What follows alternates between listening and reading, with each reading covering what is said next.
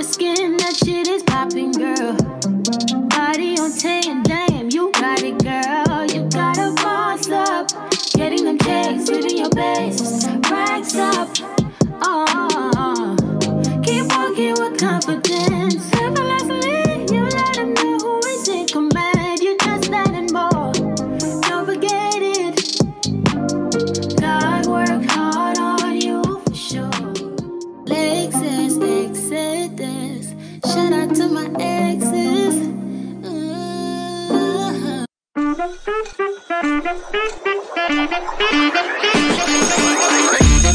Class is in session every weekend with Sunday School with Lex. Connect with like-minded Black women every Sunday at 6 on the Lex's Exodus platform, where we have live panels and call-in shows in order to connect and share our stories, discuss divestment and other important topics pertaining to the plights of Black women, discuss self-empowerment and self-improvement, and much, much more. Tune in every Sunday at 6 p.m. ET at patreon.com/LexisExodus. See you soon. Hey, boos, hey. It is Lexis Exodus, leader of the Black Women Exodus. How are y'all doing? And like always, if you enjoy this content, please like and subscribe. Please share. Please comment in the comment section. Let me know that you're listening.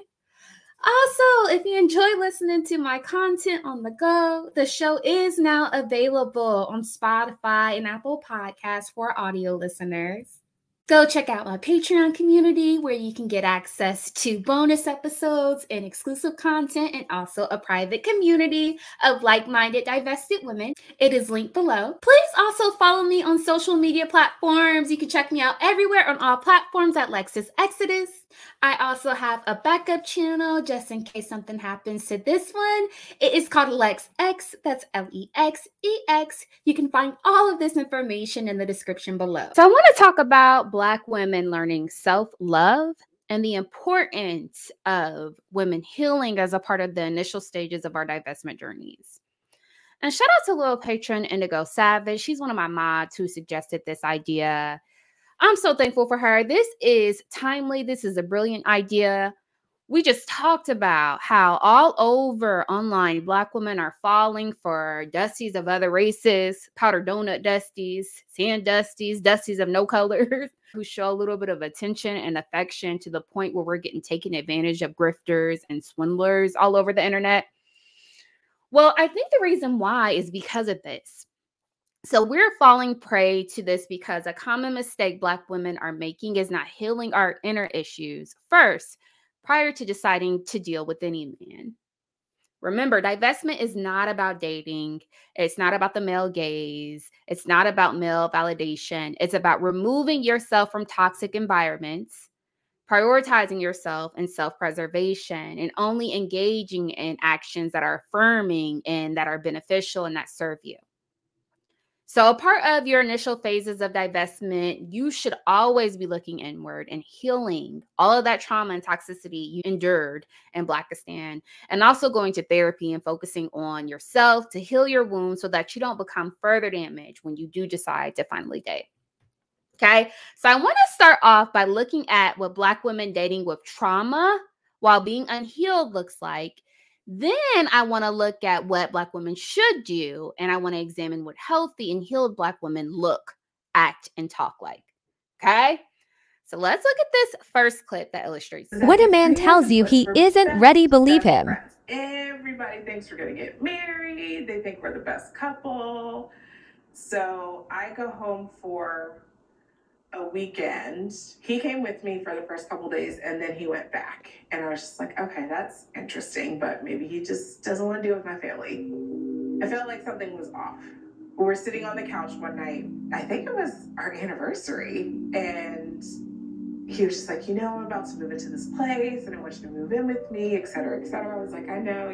We've talked about this. You're just like, well, you know, I really love you. I love, you know, how things are going now. And then he starts to like get off the couch and bend down. And I was just like, what are you doing? My heart drops. And I was just like, what are you doing? What are you doing? And he was just like, well, psych. I was just like, what just happened? What? What? So he gets up and he was just like, we're not getting married right now. I was just like, I don't know that. Is that really what's going on? And he was just like, I mean, we've talked about this. I'm not really ready.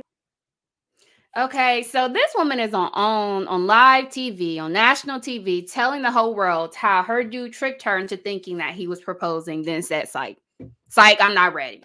Okay, just wait, there's more. Can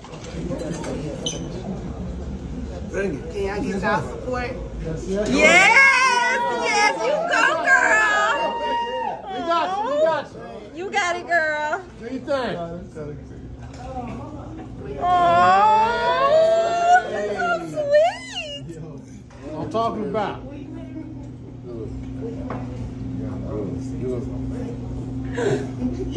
All right, turn it back on. He said yes. Man, turn the music back on. Get that music. DJ.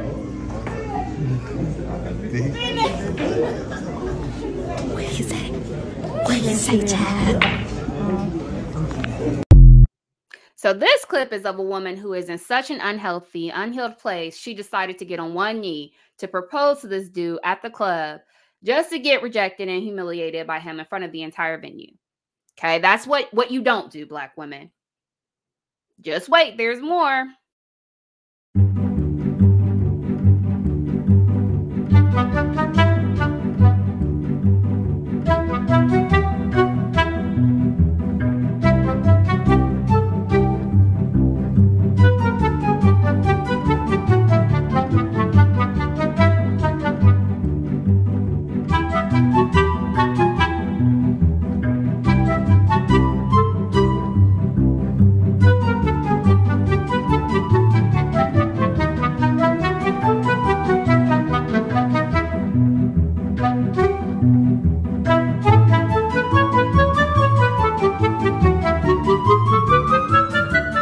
Okay, and these are just captions, so we'll read it. It says, he destroyed my car. So we see her car effed up, all the windows broken out of it. He even got the side mirror smashed and everything. It's just demolished. The back windshield is all messed up. He doesn't look like he's broken the tail lights. Then she shows a clip of him saying we got back together after he did all that, and he's massaging her feet. She says, I love him. Child, she bought a new car. And the dude messed up the new car again. Did the same thing to the new one. Y'all. Got it fixed. And he destroyed it again. Put water in the engine. They got back together again. And he threw her dog out. And she never saw her dog again, child. I can't. This is what unhealthy, toxic, traumatized dating looks like. Okay? This is what happens when Black women who are unhealed seek romantic relationships to heal them. Just wait. There's more. Y'all brace yourself for this one because this is a hot mess.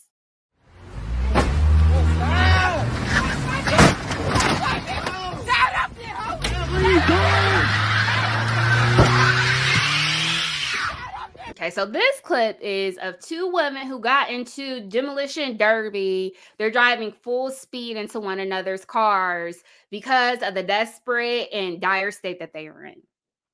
Okay, so they're literally playing bumper cars with their vehicles out in the street, risking their safety, ruining their cars, totaling their cars, just because they're in such a poor, dire state mentally. And obviously have no self-esteem or self-worth here. Okay? Black women are not okay collectively. This is not normal. The solution for these women isn't just to open up their options. The solution is to heal. Y'all know I've always been a proponent of a holistic approach to divestment. Okay, so meaning that you need to divest emotionally, you need to divest professionally, you need to divest romantically, of course, in your workplace, in your platonic relationships. You need to heal, seek therapy, Because people who are subjecting themselves and enduring things like this just to get a man need solitude. You don't need to date. You need to heal. You need to go off somewhere and get intensive therapy. You need a mental health professional. You need to work on yourself so that you can learn self-love and learn how to heal these wounds that got you out here accepting this type of treatment in the first place. Okay. That way, when you are ready to date, then you're able to approach it with a healthier mindset, because this is not it. Okay, so now we see what you shouldn't do. Let's look at some things that illustrate the steps that you should be taking in order to heal yourselves and to cultivate self-love before trying to date. I have to thank every man that left me. I would have never been alone this long. and really got to know myself. I feel that as young women, we're devoting ourselves to this programming of love, and the truth is you got to love everything, not the poor guy that you that you decided to hook up with. Message. Mic drop moment. This is words from a very wise woman. I love this, and I totally agree with her. So like this woman said, I think there needs to be a period of solitude and healing for Black women. That needs to be the initial steps before dating. After you've removed yourself from toxic environments, that needs to be the first steps that you take as a divested woman. That should be an essential part of your divestment journey. I'm not saying be alone forever. I'm not saying to wait until you're her age to finally settle down, but I am saying take some time to heal, reflect, learn from your mistakes, learn your lessons. I'm a major proponent of this, and you got to think about it. If you're divesting from Blackistan, it's inundated with drugs and poverty and crime and violence and things like femicide and other really traumatizing circumstances. It literally is like a war zone. That's why we call it Blackistan. It's a battleground. And if you think about it in the real world, what country do you know in this world on earth where the offing rates are astronomical and even the women getting taken out is every 4 hours? What area like this, anywhere else in the world, would we see someone who escaped it and survived it and say, okay, girl, let's go find you a man? Like that, it doesn't make any sense. Any refugee escaping a war-torn country, they're going to say, no, baby, you need to take some time to heal. Go seek therapy. You probably got PTSD. We might need to get you a psychiatrist. We tell those people who have survived horrific circumstances like this, recover, take all the time you need. And I think that's what this woman is saying that other younger Black women need to do. Have periods of solitude to do this. I will say before we move on to, divested women tend to give boomers and women of a certain age a bad rep for perpetuating a lot of the problematic thinking we see today. And I do think that that's valid. That's a valid critique. But I do think we overlook sometimes some of the older women who learned their lessons after they got burned. And no, they didn't divest, but after they hit their head a few times, they bowed out gracefully and said, you know what? I'm going to just choose solitude. I'm going to just choose singlehood. That's way better than being miserably married back then. And I'd like for you all to chime in the chat if you know of elder Black women who were smart like this. And they may not have necessarily divested, but they got burned a couple times and learned from their lessons.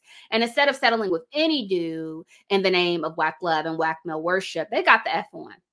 That's what it sounds like this woman did. And my grandmother was one of them. She was married several times, but also was hypergamous back then. She collected her little bit of coin from each marriage. She left the last marriage with the house, and it wasn't much, child, but she didn't leave it empty-handed. But then after she learned her lessons from those marriages, she learned from her mistakes and decided to enjoy her singlehood and focus on raising her children. And that's what she's been doing. And now she turns 85 years old on Friday. I personally never seen her with a dusty or any man for that matter my entire life. And I'm 34 years old. And so I think there's something to be said about that wisdom there. Yes, some of them did end up falling victim to toxic relationships early on, but several of them did get out of that after hitting their heads a few times and learn to affirm themselves and how to practice self-love and learn to embrace their solitude instead of settling for mistreatment and seeking validation from a man. So I think that's what this woman is saying. And I think that Black woman could take a page out of these women's books. taking some time to heal, taking some time to be alone, even after divesting, just healing, focusing on cultivating self-love and loving yourself prior to entering in a relationship. Let's look at these next few clips of wise words on how to cultivate self-love. Whoever needs to hear this, it's not selfish to love yourself, to take care of yourself, or to make your happiness a priority. It's necessary.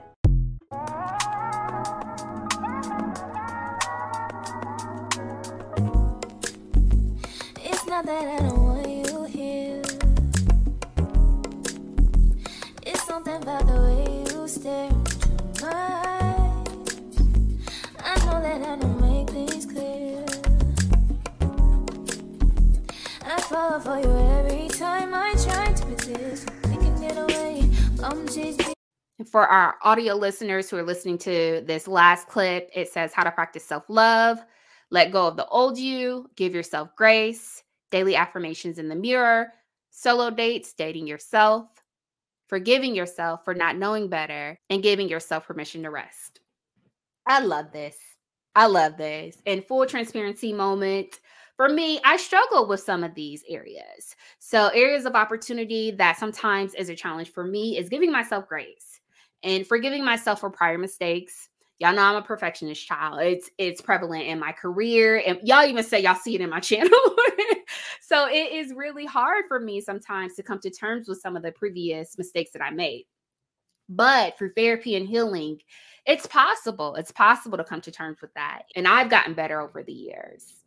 Also, this woman says, learn how to date yourself, which I love that tip and I strongly encourage it.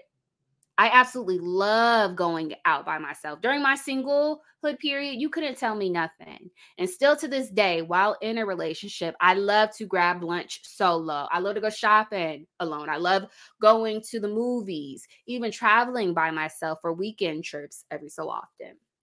A lot of Black women are so insecure and so self-conscious, they get very uncomfortable with that idea and with the idea of being alone while out. And my thing is, if you don't want to be around you, what makes you think anyone else would want to be around you? Black, blue, purple, white, or whatever. Like, who would? So divested women need to learn to be comfortable with yourself. Learn to value yourself. Practice self-love, self-adoration. Pour into yourself. She also said affirmations every day. This is something that I do every morning that my therapist, she said, just do your affirmations every single day, every single day. You know, even if you're struggling with some insecurities, the subconscious mind is an incredible thing. And the more you talk to yourself positively, it doesn't matter if you really think it's true, but you start to believe it. So it's so important to incorporate positive self-talk and to speak to ourselves kindly. She talks about looking into yourself in the mirror while saying those kind, affirming words. I love that. I haven't done that myself, but I think that's so powerful because how impactful is it to look yourself in the face and in the eyes and to say things like, oh, you're beautiful. I love you. You're incredible, while looking at the reflection of yourself. The other thing she said before we keep going, she said, give yourself rest. Give yourself rest. Give yourself permission to recoup and to take breaks. As a perfectionist, that's something that I struggle with too. You know, even with my channel, even at, you know, my place of employment, you know, it's hard for me as an overachiever to rest, but that is important. Other things I'd like to add to this, write yourself love letters, buy yourself flowers. We always say to treat others like you want to be treated. I think that Black women need to treat yourself like you want to be treated. Okay? Do the things for you. You know your love language. You know how you like to be cared for. You know how you like to be appreciated and affirmed. Do that for yourself. If your love language is words of affirmation, like we said, do affirmations every day. If your love language is physical touch, get a massage. Child, go to the spa. If your love language is acts of service, hire someone to come clean your house. If you have, you know, the means to do it, to give yourself a break. Hire a dog walker. Hire someone who can help support, do the things that are acts of service that you may not want to do. Okay, so here's another wise woman talking about some things that self-loving and self-affirmed women don't do. There are 5 things that self-loving women don't do. 1, we don't prioritize ourselves at the bottom of the list in our own lives. 2, we don't stay in relationships beyond the expiration date. We do what Nina Simone told us to do. We walk away from the table when love is no longer being served. Number 3, we don't settle for less than we deserve. Number 4, we don't seek permission, approval, or validation from others about the moves that we desire to make in our own lives. And number 5, we don't quit or give up on our hopes, our dreams, our goals, our desires, or our purpose.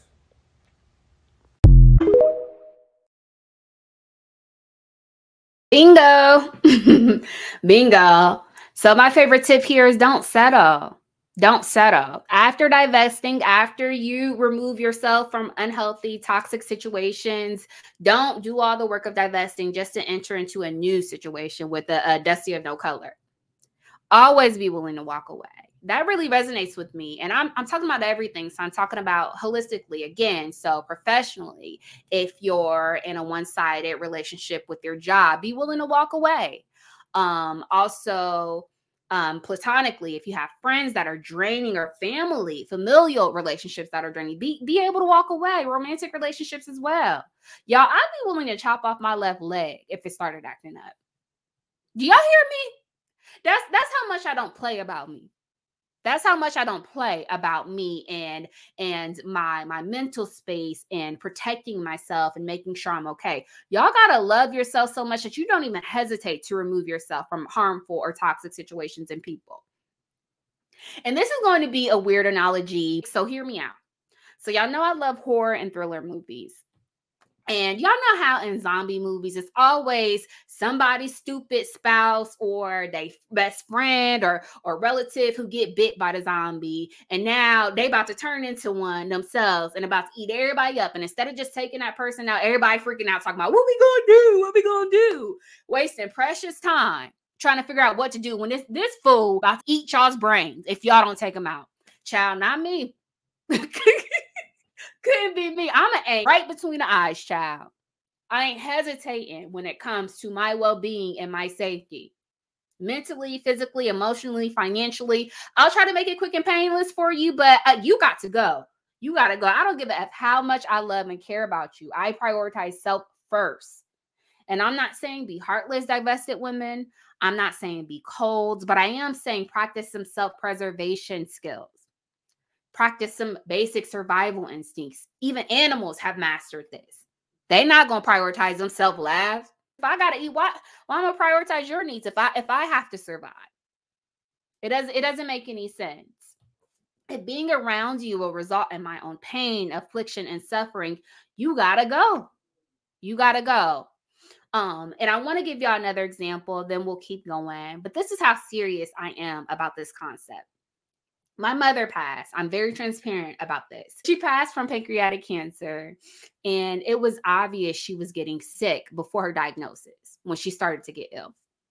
Okay, so those of you who have any experience with cancer and have people who have gotten sick from cancer in your life that you can often tell because one of the first signs is that they'll start to lose a lot of weight. So think of Chadwick Boseman when those pictures came out before his death, and he was very, very emaciated and looked very frail.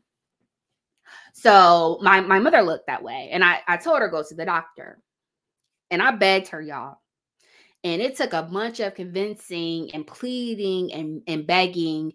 And finally, I was able to get her to the primary care doctor. All for her to tell this doctor, ain't nothing wrong with me. Leave me alone. I'm ready to go home. Okay. And even the doctor said, I can see something is wrong, ma'am. Please let me give you an exam. She said no. And I even asked the doctor, I'm like, hey, listen, can you please just try to do something? The physician said, ma'am, if she refuses treatment, there is absolutely nothing I can do. So y'all, mind you, I was livid at this time because at the time I was just in the initial stages of my career. I was recently divorced. I was rebuilding, so I couldn't afford to miss work. The very next day, I got her a life insurance policy. And I said, here, okay, since you don't want to take care of your health, you need to sign this and wash my hands of the situation. I'm not going to care more about another adult's health and well-being than you care about your own. Okay. And I refuse to put myself in harm's way and to suffer mental anguish and financial suffering and put myself into debt because you're not doing the things that you need to do to prioritize your health. Since you're neglecting yourself and neglecting, treatment and neglecting what the doctor is saying, if you do pass, I'm not going into debt to bury you.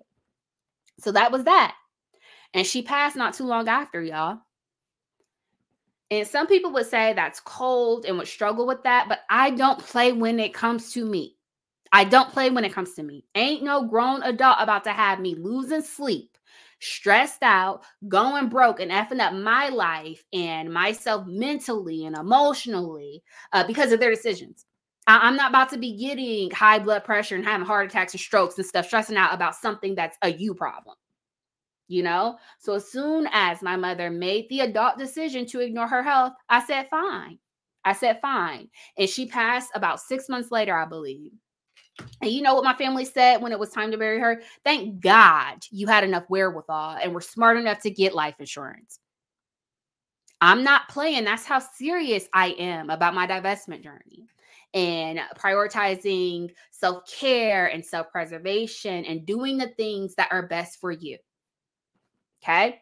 So here's another woman talking about how learning to embrace her perceived flaws and insecurities helped her become more affirmed and to love herself more. Insecurities have the power to empower you or to hold you back. Sometimes you have people in your life and even friends that can see your worth before you do. But because of those insecurities that you have, you yourself are holding yourself back from recognizing that worth. I had a friend that knew, I'm sure they saw the light that I had, but used my insecurities to keep me down, to control other people's perceptions of me. They were able to weaponize my insecurities against me. But once you fully embrace and love and have compassion for yourself and the things that make you insecure, you are limitless. You hear me? Limitless. This is such an important part of divesting. Learn to love yourself fully. Okay, embrace your flaws. I'm personally quirky and goofy and silly. Y'all know I am. But I use that to my advantage, especially professionally. Because when people look at me, they sometimes feel like I am unapproachable. I've gotten the feedback that, I come off as very poised, very polished, and it makes me look very unapproachable. Well, once people talk to me, that totally changes. People love to work with me. They love my personality. They always say, you're so optimistic. Your personality is infectious. And people develop affinity towards me in the workplace. The men at my job are very protective over me now because of that. So embrace your flaws and embrace those perceived negative qualities about yourself, because that's what makes you unique. And that's an important part of self-love and self-development and healing. Let's look at this last clip with some more insight on how to cultivate self-love and self-esteem. Let me tell you how you really build your self-confidence and your self-respect. It's not just about looking good, because I think as women in our modern day society, we think that our confidence is all about how we look. But confidence is so much deeper than what you see on the outside. Confidence is internal. You have to do the internal work by keeping your own promises to yourself. You build your self-confidence by honoring yourself. That means if you have certain standards, you build that confidence by upholding those standards. You build your self-respect by saying, you know what, this is what I expect. I'm not going to accept this. And when you see yourself in a situation, when you come into a situation that tests those boundaries, you say, you know what, I'm going to hold myself accountable because I said, like, this is not enough for me. This is what I expect. This is what I want. And you keep doing that over and over and over again. as time passes, it will come so much more naturally to you to say, this is who I am, and this is what I'm not going to stand for. These are my boundaries, and the internal work that you have done will reflect throughout your life. So you're going to exude confidence from the inside out. So yes, your makeup can be laid, the outfit can be on point, hair looks good, but you will exude that self-respect and self-confidence from the inside out. And the best part about it is no one can take that away from you. Child, I love this. What a word. Indigo, you were preaching on today when you sent this suggestion in these videos. Thank you so much. Because this done spoke to my spirit. I feel like so many Black women listening need to hear this and need to understand this concept and master this after divesting before deciding to date.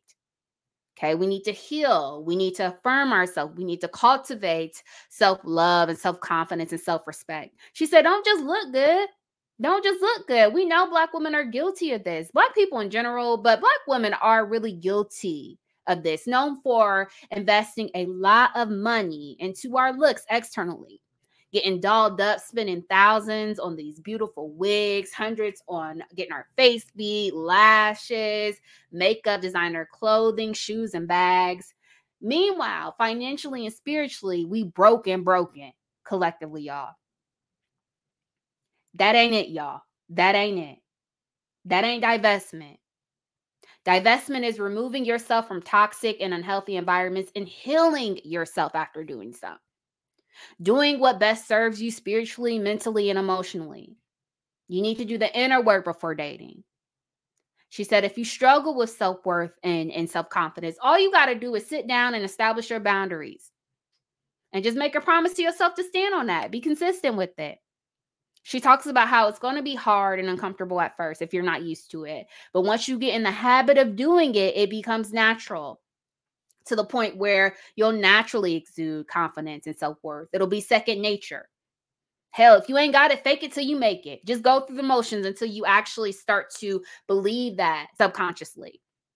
That's how you build self-love and self-confidence. Through honoring yourself with your boundaries and your actions and words and demanding respect and tolerating nothing else than the best treatment. I'm very vocal about this. I did an assessment like this after my first marriage, before dating again. And I sat down and I made a wish list of the values and attributes that I wanted in a partner. And I also made a list of boundaries and ground rules to honor and protect myself. So some of those were, I will never, ever tolerate cheating, lying, or disrespect. I'll never tolerate any signs of abuse, not emotional, not verbal abuse, or physical. I also told myself I will always look out for myself first. So as soon as you violate any of those boundaries, I'm gone. And if a person starts treating me like an option, I will remove myself without any hesitation. I don't give a damn who you are. This is family, mom, dad, whoever. I don't care. Boyfriend, man, spouse, whatever. Y'all have to be very ruthless like that. And that's how y'all should be in relationships. Child, I've stood on that and never failed myself ever again. That's divestment. That's divestment. It's not doing all of the work and due diligence of removing yourself from these environments just to date a dusty of no color. It's establishing high expectations and not tolerating mistreatment from anyone. Child, y'all better turn into man-eaters, y'all. Be ruthless with the love that you have for yourself. Put yourself first in all circumstances. People will treat you any kind of way if you let them. They will play on your top if you don't establish boundaries and demand the best for yourself. If you don't treat yourself with dignity and respect, why would anybody else, y'all? Child, now I'm going to conclude because this is getting very long and I'm not trying to be here all night. So we will wrap up with wise words from a very smart woman named Gloria Hallelujah. He thinking he that dude, but not knowing who this chick is. Cocky motherfucker, I ain't asking who no bitch is. All right. I love you guys. Thank you so much for listening. If you learned something from this video, please like and subscribe. Until next time, see you guys. Bye. even if you think I should, bitch. Nigga, I don't give.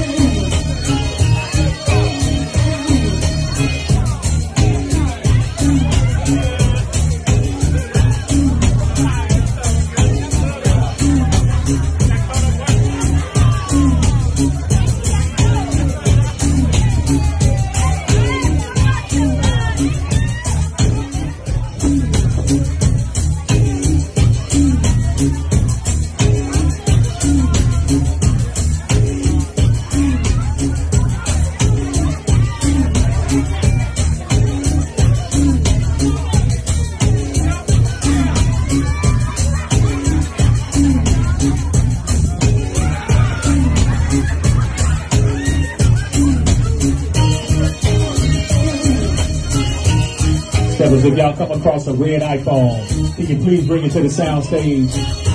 Red iPhone, we appreciate it.